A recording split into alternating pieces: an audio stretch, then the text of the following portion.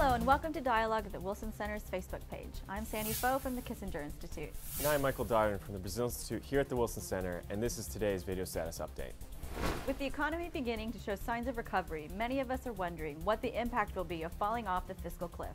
Will it mean higher taxes to the middle class? How would it affect Social Security and Medicare?